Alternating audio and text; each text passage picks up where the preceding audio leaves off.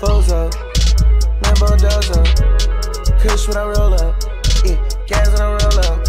I put the game in a hold up, saw the opponent, he rolled up.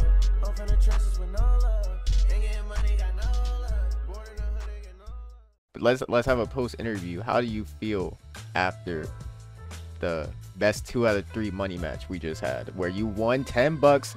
You earned your $10. You earned your $10. You can check the tapes. You can check the tapes. You earned those $10 up in there. How do you feel after all this time? It's been a minute since you've been on Storm.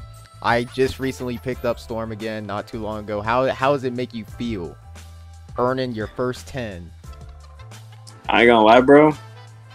That shit wasn't free. That's for sure, bro. That shit wasn't free, bro. But it feels good, nonetheless. You said it wasn't free. Now, excuse me. This is my commentating side going. Wait. What do you mean by that?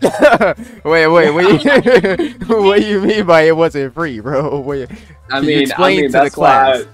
That's why I lowered it down $10, bro. You know, because I wasn't too confident in my skills, bro. That and we had true. already fought. We had already fought, so I was like, you know, it was. You were beating me, I was beating you. There's really no telling, honestly. That is true, guys. Before I had offered $20 for that money match, okay, and he said no. I think it's better at 10, and I was like, all right, it doesn't matter. I just won a money match,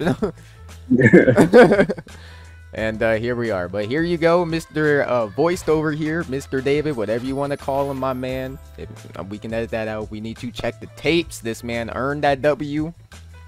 It wasn't free, so don't be out here trying to challenge me, guys. Come on now.